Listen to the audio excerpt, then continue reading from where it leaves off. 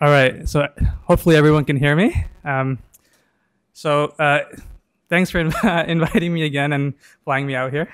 Um, in this kind of talk, I want to take it back a bit compared to Adriana's awesome talk earlier and kind of go back to a little bit of the basics of what are diffusion models and specifically a more broader class of models, which I think people are calling these days simulation-free generative models, which includes diffusion, flow matching, and other breeds of generative models. And these are really like the modern generative models that people are kind of building on top of. And on all the recent advances are kind of like exploiting this kind of framework. So some of the tutorial or lecture details, I've also made it into like a nice course notes. So if you want a more detailed math derivations for some of the things I will talk about, feel free to scan that QR code. That contains an actual course on generative models and also geometric generative models, which is a course that I taught 2 years ago at Mila.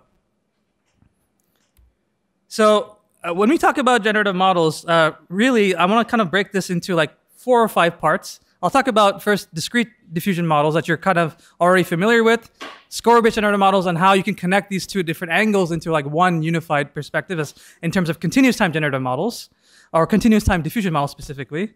And then we'll move on to flow matching, which is an alternative way of formulating some of the same concepts. And then finally, I kind of want to end off on some really cool applications that maybe you've not seen yet because you've kind of already seen a lot of image generative models, but some applications in scientific domains that I'm kind of particularly interested in. So when we think about generative models, I like to think of it as like 3 different components.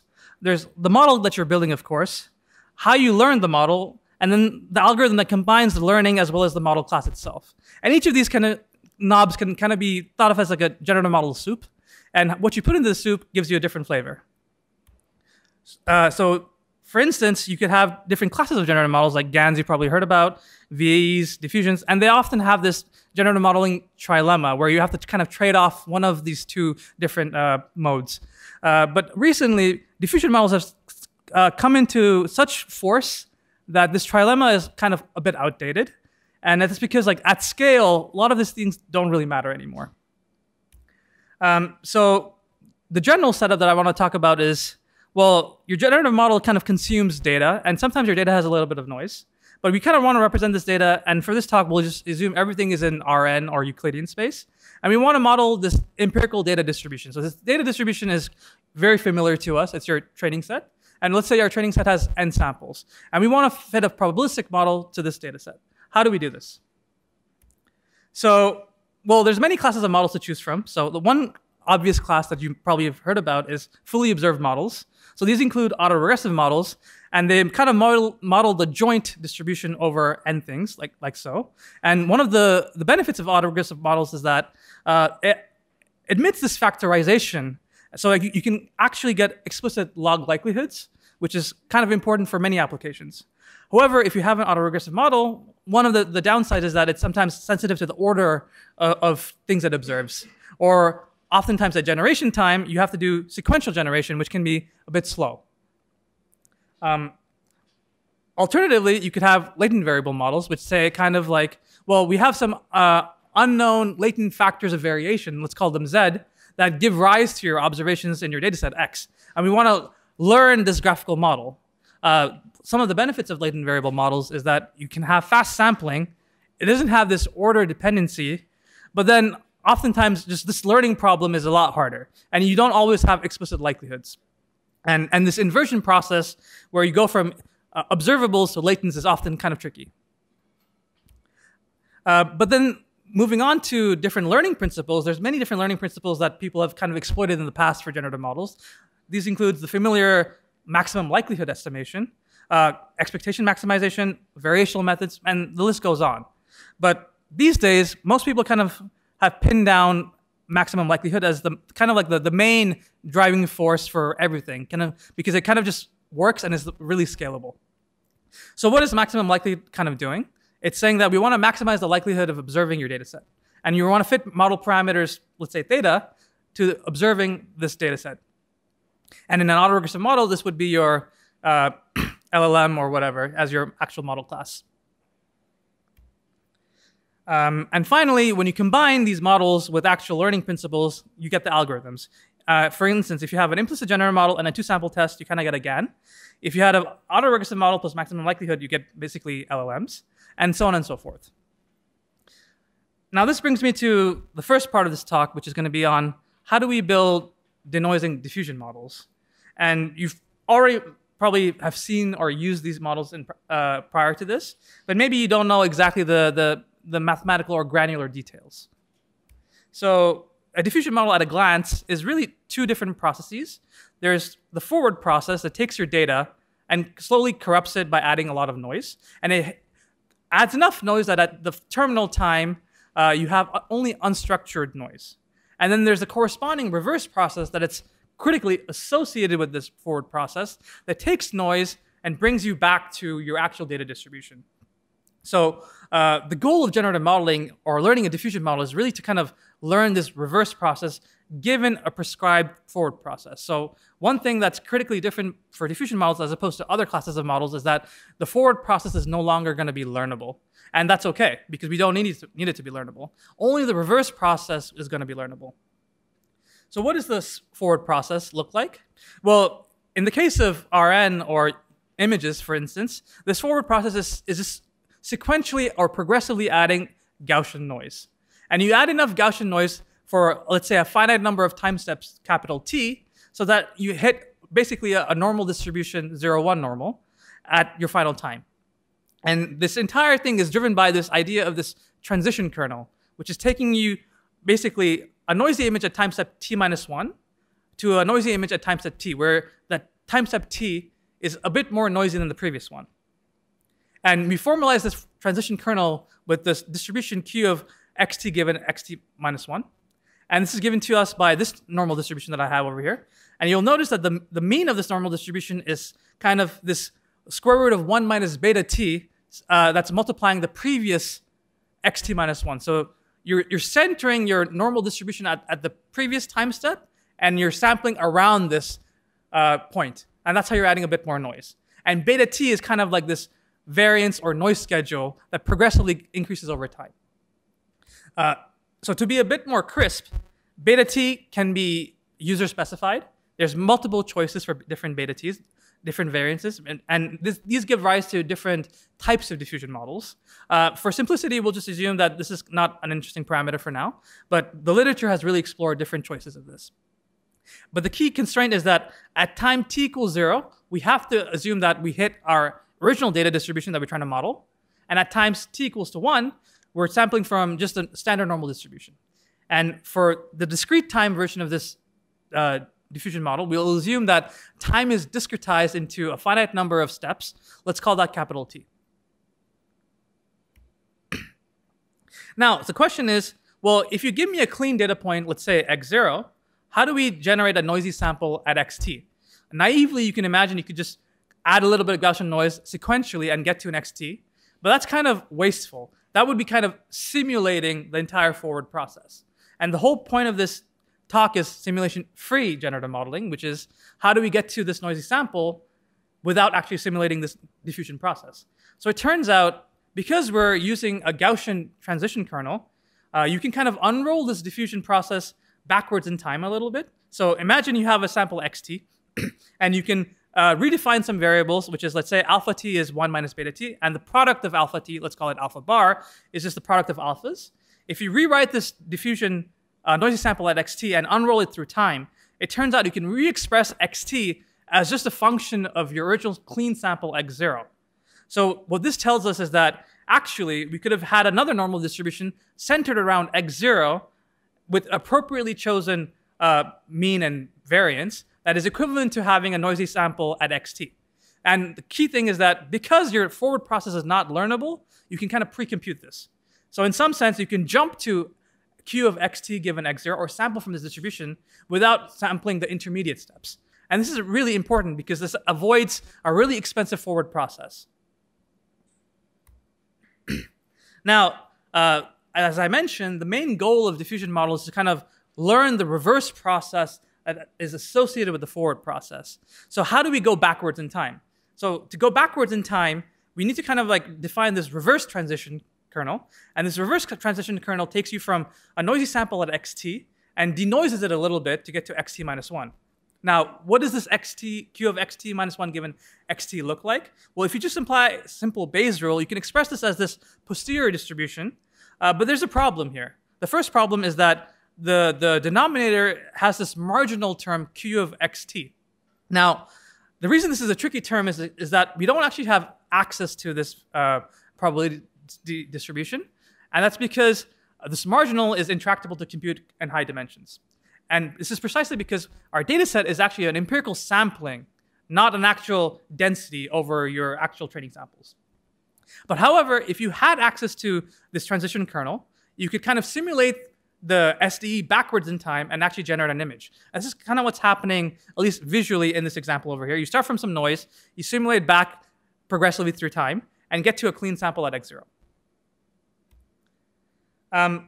But the marginal, as I mentioned, is the tricky object to handle. And the reason it's tricky, again, is because if you marginalize out this distribution, so you have this joint over q of x0 and xt, the problem is that we don't have actually have access to q of x0 because we only have samples from q of x0, but not the density. So you can't actually compute this term. So what do we do instead? So instead, we say that, well, let's just assume that your variance in the forward process beta t is small enough. And if it's small enough, it just happens that this q of xt minus 1 given xt, this reverse transition, is approximated well by another Gaussian distribution. Now, if it's kind of like a Gaussian distribution, what we can say is that, well, we want to learn this Gaussian distribution. So we can say, let's fit this Gaussian distribution with another parameterized model. Let's call that p theta. So p theta is trying to model this reverse transition. And we'll parameterize it also as a Gaussian distribution. And for simplicity, we'll say, well, we'll just parameterize the mean of this Gaussian distribution. So what a diffusion model is trying to do over here is just kind of learn this mean of this reverse transition. And this reverse transition is going to be also defined as a process. So what that means that it will start from a standard normal distribution. So p of xt capital T is going to start from a 0, 1 normal. And then at every intermediate step, which we're trying to learn this sequence of normal distributions where the mean is given by this parameterized network that's going to consume two things. It's going to consume the noisy sample at xt as well as the time index. And this time index is important because it allows us to kind of, quote unquote, amortize the process across all of time. So what does that actually mean operationally? It means that you can use the same network for all time steps if you feed in time. Now, the joint distribution over all reverse time step also factorizes across time. And this is primarily because the forward process also factorizes. Remember, the reverse process is associated with the forward process. So whatever you do in the forward process, you can equivalently do in the reverse process. Now, what does learning look like? So if you examine the reverse process, let's assume we start from a specific sample x0.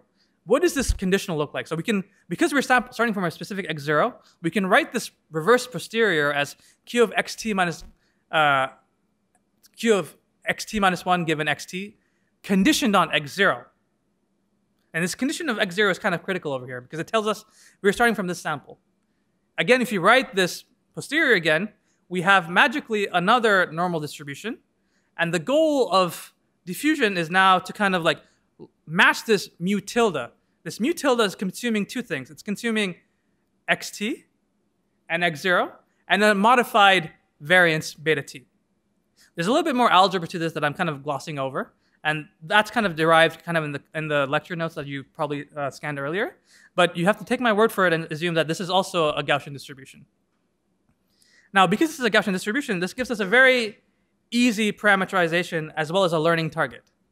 And that learning target is that we want to fit the reverse transition p theta and just match this everywhere at every time step. And in machine learning, whenever we want to match distributions, one natural way is to match the KL divergence or optimize the KL divergence. And in this case, because we're working with Gaussian distributions, so Q is a Gaussian and P we chose to be a Gaussian, this KL divergence term just simply simplifies down to this regression objective between the means of the Gaussians. So we're regressing mu tilde to mu theta, and mu theta is kind of the model that we chose. And you'll notice that this is a per time step loss, which means that we can kind of independently sample a specific time step, compute a noisy sample xt, and then try to learn the mean of this Gaussian distribution. And up to constants that don't matter for gradient competition, this is all a diffusion model is doing. It's a regression objective where you regress at every time step independently, scaled by the variance squared or some other weighting constant. And as a result, this presents a very natural way to kind of like scale these up. Because at no point in time do you have to actually simulate the forward process or the reverse process to consider learning. We can independently sample time.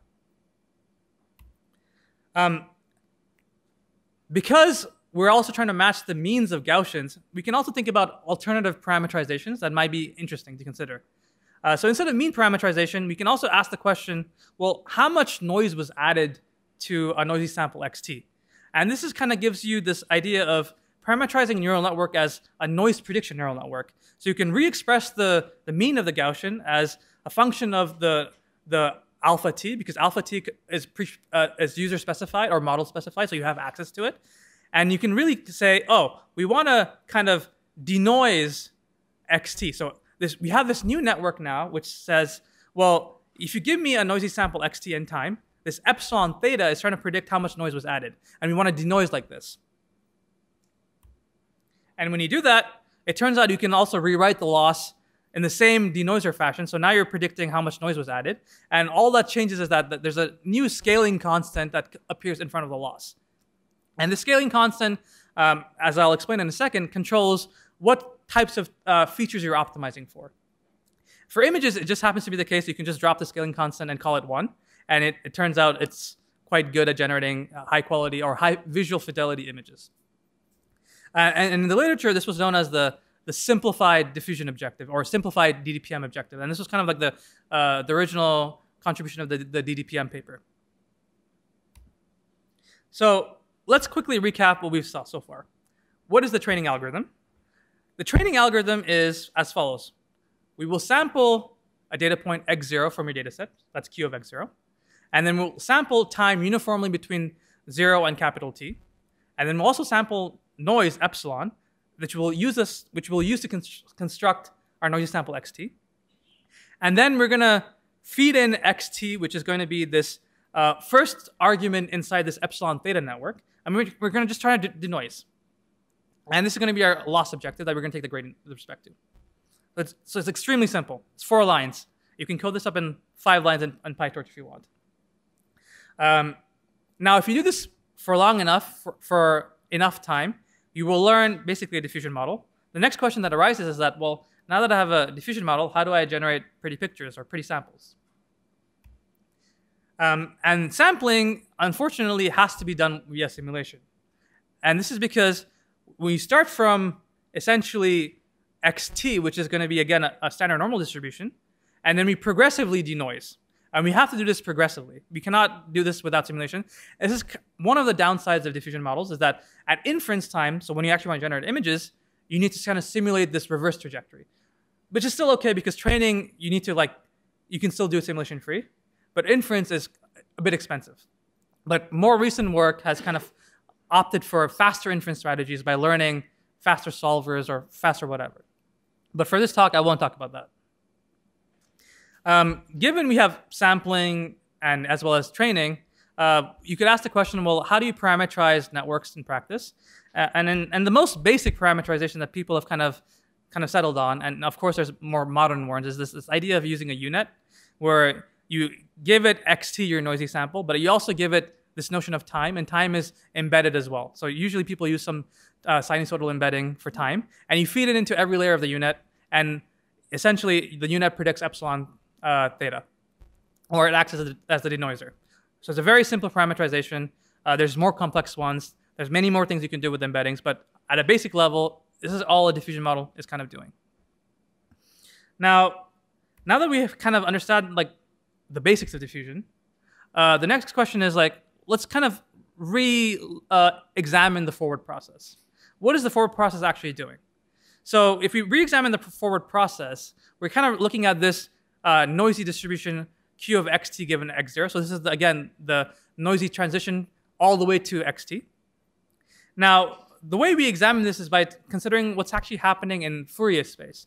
So if you take the Fourier transform of what xt would be, you can kind of construct this Fourier transform of x0 scaled by square root of alpha bar t, and the Fourier transform of the noise. And you can see that like if you were to examine the Fourier transform or the magnitude of the amplitude of the Fourier transform, you can get a graph like this on the right and frequency domain. So what does the graph like this actually tell us? It tells us if t is small, so alpha bar t is equal to 1, you're adding a lot of high frequency noise to your data. And in the case of images, so this example is specifically for images, you're corrupting a lot of high frequency details. And when you get to high t, you're adding a lot of low frequency noise, which is destroying structure. So near the end of time, you're actually trying to change the image a lot more. And this tells us something about what's actually happening in the loss. So if you have uniform loss weighting, which means that you make sure that you spend equal amount of time for all denoising values, you're kind of assuming that all frequencies are treated the same. But this is not maybe the optimal thing to do depending on your application. So for instance, if you spend uniform time across your loss, it's not the optimal thing in terms of learning the best likelihood or variation lower bound to the likelihood. So the traditional diffusion model does not actually spend equal amount of time for each time step. It actually reweights the loss, if you remember. And this reweighting is based on kind of like this frequency idea. And this reweighting often gives you the best model in terms of log likelihood. But however, if your application is actually images, what you should actually do is take the Fourier transform of your data and look at what is the actual dominant frequencies, because this suggests to you where I should actually denoise more or where I should add noise more. And this kind of tells you how to tune your noise schedule and how to choose your noise schedule. And based on this noise schedule, your performance can actually vary a lot downstream. So that was diffusion models. So I want to quickly switch gears completely and talk about a very related type of models or generative model called score-based generative models. And then later on, I'll bring them together. So score-based generative models has the same setup as diffusion models. You're trying to model some data in Euclidean space in Rn, and you have a data set n of n samples. Now, the one key difference between score-based models is that you have access to this energy function, or you choose your model parameterization as this energy function, which is essentially, it consumes your data point and gives you a scalar value. The key thing about this energy function is that it induces what's called a Boltzmann distribution. So this p theta of x is this exponential of minus energy function divided by this normalization constant z. So this is a valid probability distribution if you marginalize out the z. But the cool thing is that if you look at the log likelihood of this, or what's called the Stein score, the score is the gradient log where the gradient is taken with respect to data, then you can kind of just ignore the normalization constant.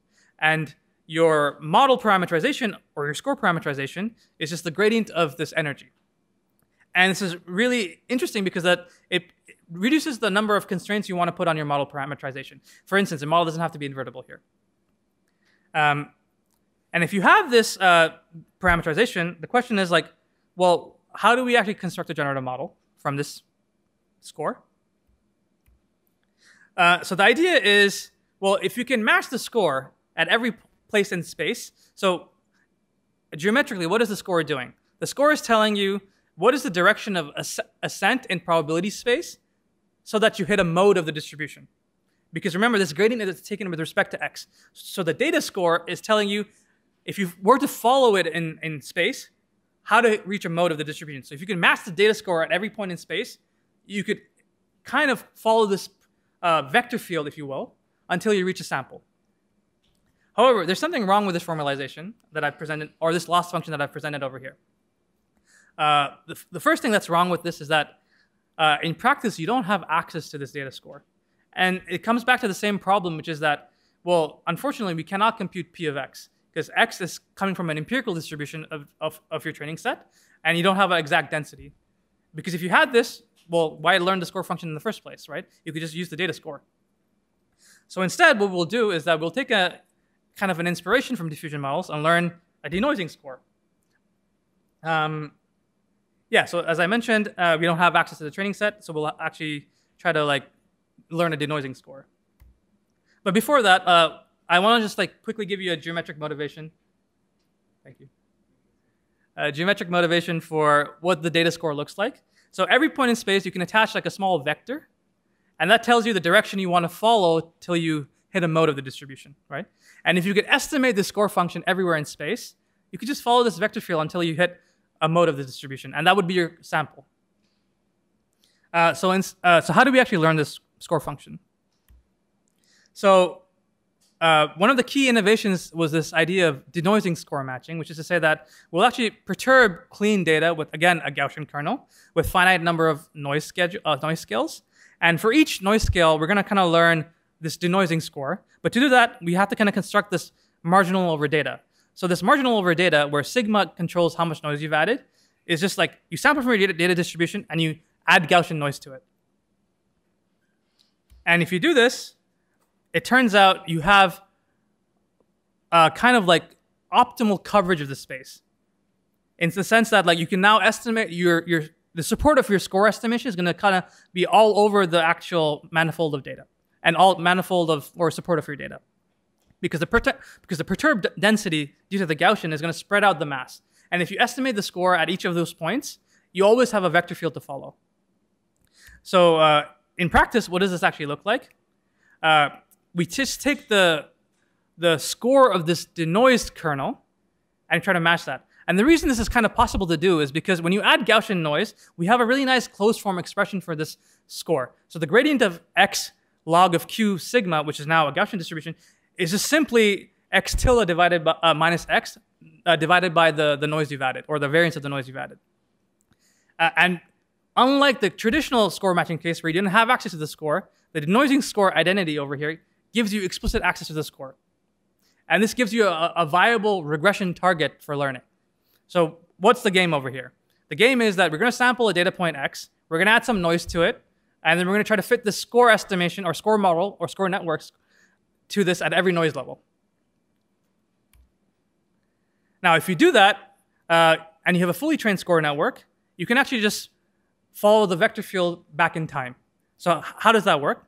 So it turns out if you follow this kind of SDE, or stochastic differential equation, where we kind of iteratively follow the gradient of the log data and add a little bit of noise so that you have a little bit of stochasticity. If you run this process for long enough, you're guaranteed to hit a sample from the data distribution. Unfortunately, we don't have access to this actual score function, so what we'll do is that we'll replace it with our learned score function, or neural network.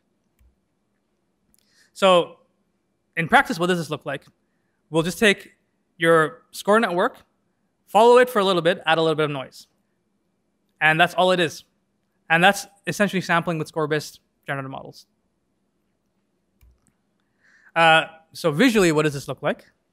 So visually, it looks like the following. The particles are slowly converging to actual mode. So each particle is running independent samples, and it's following the learned vector field over here.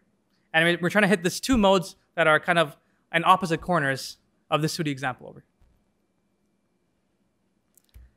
here. Now, I want to switch gears one more time and kind of show you how discrete time diffusion models and score-based generative models are really the same thing, and how they're not different at all. And the way we can kind of reason about this is to kind of look at diffusion models as stochastic differential equations. So previously, we said that in diffusion models, we would take a finite number or a discrete number of time steps. What happens if you let time go to infinity? So if you have a finer discretization of time, almost infinitesimal. It turns out diffusion models are actually stochastic differential equations. So an SDE specifically has two terms. In this case, it's a linear SDE. So you have a drift coefficient mu and a diffusion coefficient sigma. So the way I think about this is that the drift coefficient corresponds to like the mean of the trajectory, and the diffusion coefficient tells you how much noise is being added around that mean. And BT is Brownian motion. For simplicity, you can think of it as like a time-dependent Gaussian noise at that point. So what you're doing is that at every point, you have some mean, and you add a little bit of Gaussian noise, and you kind of follow this process through time. And that's all that there is to kind of this SDE perspective. But what does this perspective afford us? And why is it kind of different than ordinary differential equations?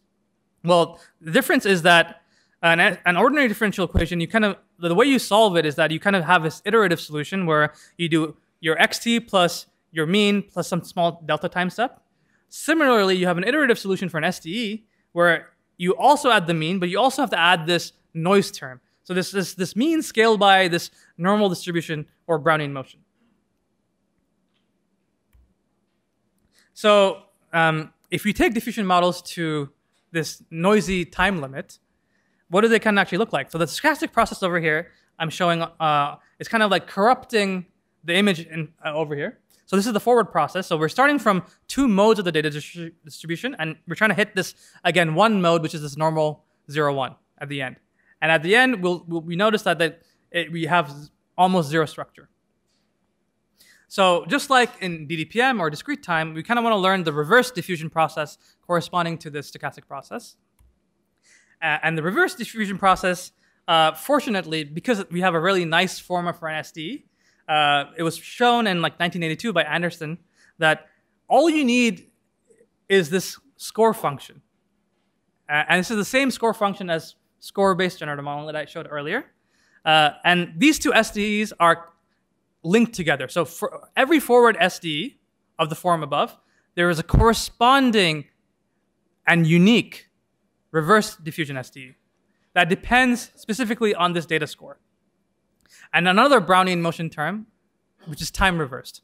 So everything goes reversed in time, and the way that they're linked together is critically by the score function.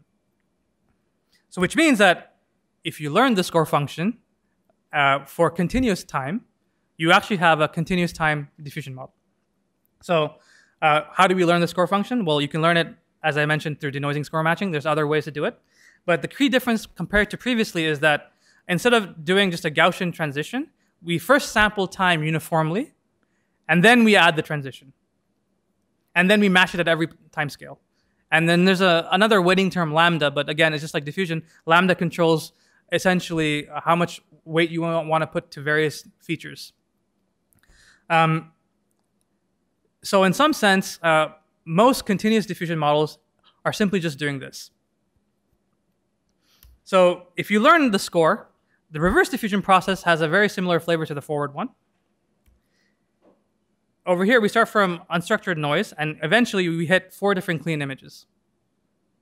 And you can see that the mean of the trajectory is slowly converging to the modes of the distributions, but the Brownian motion is adding a lot of stochasticity. And that allows you to sample, hopefully, many different diverse things. So this is kind of where I want to park it for diffusion models, score models, as well as continuous versions of this. Of course, there's a lot more complicated math that could be said about this, but I think as a visual example, I think this is more than compelling. And I want to switch gears again one more time to introduce perhaps my favorite class of generative models these days, which is flow matching or flow-based generative models, which are very similar to diffusion models in the sense that they will also be simulation-free, but to get them to be simulation-free, we have to do a bit of work. So like all of the previous slides, I want to do a little bit of setup. But this time, the setup differs a little bit in the sense that we have our usual data in Rn, but we also have some, let's say, latent variable z. And we want to learn this bijective function, which is basically invertible function from Rn to Rn. And if you learn this bijective function, you can ask like what it does, or how does it operate on distributions. So if you take a random variable z and you apply f to a sample from z, what is the output distribution or corresponding distribution as a function? So it turns out, because the function is invertible, the output distribution is linked to the initial distribution over z through the change of variable formula for probability densities. And this change of variable formula is expressed very simply. So z prime is my new sample, and it's linked to the previous original sample z through the q of z, and this determinant term, which has the inverse of f, or the gradient of the inverse of f, rather. And I can explain to you algebraically what it's doing, but I'd much rather explain to you what it's doing geometrically. So geometrically, if you assume your initial data distribution is this square, and it's a 1x1 square, and your function f is mapping it to this rectangle over here, because I'm saying that each of these little rectangles or squares are probabilities, they have to add to 1. you're kind of restricted to what the shape of the rectangle can be if you choose a specific f. So in this case, I say your x is going to be a uniform 0, 1, and your function map that maps you to y is going to be a simple function 2x plus 1. So if you take this construction, you end up with this parallelogram of sorts. And this parallelogram is kind of essentially taking you from one space to another space. And this is kind of this warped space due to your function f. And the determinant term is just telling you how much the space is warping so that you can correct for it by having a valid probability density. And that's all it is. The determinant is, at least in 2 by 2, is just the area of this parallelogram. And you can generalize this construction to even higher dimensions. And if you, for those who are kind of mathematically interested, the determinant in higher dimensionals for geometric objects is just the volume form.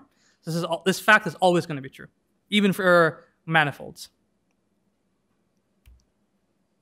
Okay, so how do you do learning or density estimation with normalizing flows? So I didn't say it explicitly, but this is a normalizing flow. The reason it's normalizing flow is because it normalizes to a valid probability, and the reason it's flowing is because you flow from one probability distribution to another. So if you have a sequence of these functions f, it turns out you can start from an easy to sample z0 and pass it through a bunch of these f's and you get to a much more complicated sample zk. And they're all related to each other, or the final sample zk is related to each other, to the first sample just by this change of variable formula, but applied multiple times, one for each of the functions you have. And prior to flow matching, the key design consideration for kind of constructing this normalizing flow is how do you judiciously choose your function f so that the final term over here, the log determinant, is kind of easy to sample from, or easy to compute rather. So just like in diffusion models, what happens if you take this from the discrete time or discrete number of functions to a continuous number of functions? It turns out you get what's called a continuous normalizing flow. So a continuous normalizing flow is essentially an ordinary differential equation. And your sample at time step zt is your z0, but now you integrate from time t0 to t1 by following this function h. And because it's an ordinary differential equation, it's going to be reversible by construction. So there's a corresponding reverse time dynamics, which is just like the negative of the integral that you had over here. And they're all related to each other because you can compute or you can phrase this as this ODE, so dzt over dt is just an ODE. And as a result, if you have a learned function h, the way you generate samples is that you just follow this, or you integrate this ODE forward in time, or reverse in time rather. So just as a consideration, remember we had diffusion models that were forward SDEs. So you had f of x plus this g term, because it's an SDE. A continuous normalizing flow is just an ODE. It's exactly the same thing. You just drop the g term, normalize by a different constant, and it's essentially doing the same thing. But the key benefit the flow offers you that a diffusion model doesn't offer you is that you can explicitly compute the log likelihood. A diffusion model cannot give you a log likelihood by itself.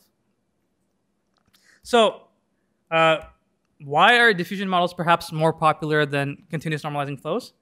And the reason is that because they were simulation free to train. In the sense that you didn't have to simulate the entire process to train a diffusion model. And the current formulation of flows that I've showed you, the actual log likelihood term is this change of variable that has to happen. And this change of variable has to have this integral. And this integral, if you have to do it for every lost time step, is going to be really expensive for you. And this is why CNFs were kind of really hard to scale up. However, ODEs often have easier inference. So that means it's easier to simulate numerically an ODE than SD because you don't have to worry about the noise. So a natural question is, well, how do we take a CNF and make it simulation free? And that's where this entire idea of flow matching comes in. So how do we train CNFs in a simulation free manner? The way we do it is that we take the same principles from diffusion. We say that, well, we're going to define the forward ODE as a probability path that starts from this prior and is going to follow an ODE that also slowly adds noise to data until you hit unstructured prior or complete noise.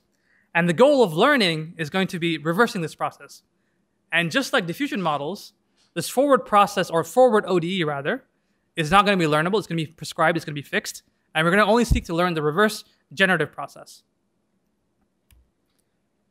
So to put notation and terminology to this, a probability path is a time-dependent path on probability measures. And a flow is a function psi t that takes you from your data space to another data space, and it is crucially the solution to this ordinary differential equation. And the key idea or object that I want you to focus on in this ordinary differential equation is this term on the right-hand side, which is this time-dependent vector field. So UT is a time-dependent vector field, and the other aspect is also that you have to satisfy the initial conditions. So if you have initial conditions, so psi 0 is fixed to a certain data point x, and you solve this ODE by following this vector field, you can generate new samples. So the key question is, how do we kind of learn this vector field that defines this ODE?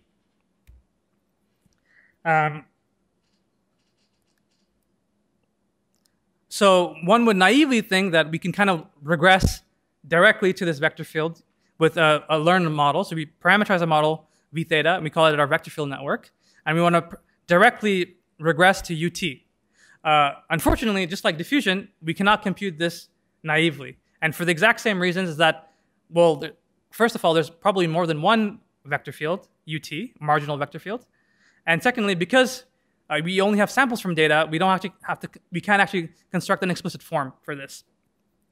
So instead, what we will do is we'll kind of build a conditional flow matching objective. And the idea is quite intuitive. So we'll pick a point x1, we'll pick a point x0, and we'll say that we're going to define the shortest path between x0 and x1. And we'll ask the question, what is the vector field as we travel along this path at linear speed? So if I pick a random point xt on this path, and I say, well, if xt was a particle traveling at linear speed from x1 to x0, what is the corresponding vector field? And geometrically, what this is saying is that, well, xt at time t has to travel t more in time, and the direction it has to travel is xt minus x0. And if you divide this quantity by time, it corresponds to a valid vector field. So if you know physics, the time derivative of position is going to give you a velocity. So this is the same idea over here. You pick 2 points, x1 and x0. You define a shortest path, and because you've picked those points a priori, you know how to construct the shortest path, and then you have a closed form solution to your vector field. And this is going to be a regression objective. So the previous objective, which was not tractable, can be now made tractable if you do conditional flow matching, where Z is essentially conditioning on the 2 endpoints of your path. Miraculously, it turns out these 2 objectives have the same gradients. So when you do this conditional flow matching idea, you don't lose any form of generality at all. But the cool thing is that the first objective is not computable, the second one is, and it gives you a valid learning target. And also, if you ever wanted to, you can always recover the target unconditional path or the target unconditional vector field just by marginalization. And as I mentioned, these 2 objectives, although they're not the same, they have the same gradients. So in pictures, what is flow matching doing? So there's multiple variations of flow matching. The first, most obvious one was proposed by Yaron Lipman and other people. And the idea is that instead of conditioning on both endpoints, we'll condition on only one endpoint, and then we'll just hope that with enough time, we'll hit the other endpoint. And the conditional flow matching idea which conditions on both endpoints is the figure shown in the middle. And as you can see, the paths are qualitatively slightly different. And because you're constructing the paths, they're guaranteed to hit each endpoint. And then finally, because you're choosing the path and you're constructing the path, you have some control over how the paths are formed. So in some sense, what you can do is that you can optimize paths as a pre-processing step so that they're globally optimally short. So that means that instead of picking the shortest path between 2 points, you can optimize this objective such that over the entire data set, all paths that you learn are globally the shortest. And this happens to be an optimal transport version of flow matching. And the reason you might want to do this is that because if you have globally shorter paths, your loss will have likely lower variance. So that's kind of the flow matching idea. It's exactly the same as diffusion. So once you have learned this vector field, the way you generate a sample is that you simulate this ODE backwards in time. And unlike diffusion models, you don't have to worry about adding Brownian motion or Brownian noise. So that's kind of all I wanted to cover in the first little bit of the actual lecture material. And I want to move to like, well, what are people actually doing with these models in practice, right? So we've seen images, we've seen crazy video generation, we've seen text conditional models, but really the generality of this framework is more than that. And the beauty of this framework is that it applies to a lot more data types that you might have thought of. So for instance, one of the problems that I'm interested in personally is this idea of generating proteins. So here's an example of learning a protein diffusion model. And on the right is a qualitatively different example of learning a protein flow matching model. You'll notice that the types of trajectories you learn are qualitatively different, but the models are essentially the same.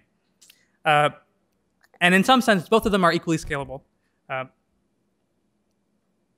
Similarly, one of the beauties of flow matching is that because you're choosing the endpoints, you have more flexibility over your starting distribution. So it doesn't have to always be a normal distribution 0, 1. It can be an empirical data set as well. So you can do conditional image interpolation right off the back.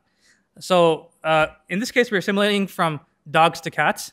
And in this case, we were doing it in the latent space of some stable diffusion model. And the idea was that you want to kind of choose like funky trajectories that kind of closely mirror the ground truth. And the two different columns are two different instantiations of flow matching models under various constraints. You can also work with lighter point clouds, so more geometric data. So you can either have paths that go straight through the data manifold or paths that go around the data manifold. And the beauty of the flow matching framework is that because you control the paths, you can kind of tell the paths what the constraints are in your data. So you can add constraints to your data so that you can warp around known structures. Similarly, here's an example of how you can kind of respect the data manifold a bit better. So here's an example of single-cell RNA, which is essentially a time-evolving process, a biological process, which is destructive. And the goal is to kind of like learn these trajectories when you have missing snapshots in time. So each color represents a different day of observations. And in practice, you only have kind of partial observations. So you're missing some days. And the goal of generative modeling is to kind of reconstruct this missing trajectory. And really, this is like a example of how path construction can be really useful, because you can kind of choose paths that kind of hug the data manifold a bit better again. So the right one is the one that kind of passes through more of the data. And finally, I want to end off on personally my personal favorite application, which is up and coming, is diffusion models and flow matching models can also be generalized to discrete data now. I won't give examples of how to do it, but I'll leave you with a smiley face. And essentially, what this is doing is that it's generating this smiley face in the probability simplex, and each of the corners of the probability simplex corresponds to a one-hot token or a vocabulary of some, let's say, language model, let's say, or some discrete valued data space, or some categorical distribution. So with that, I'd like to end off. And yeah, thanks for listening. And of course, there's much more detailed notes and derivations for diffusion if you're curious.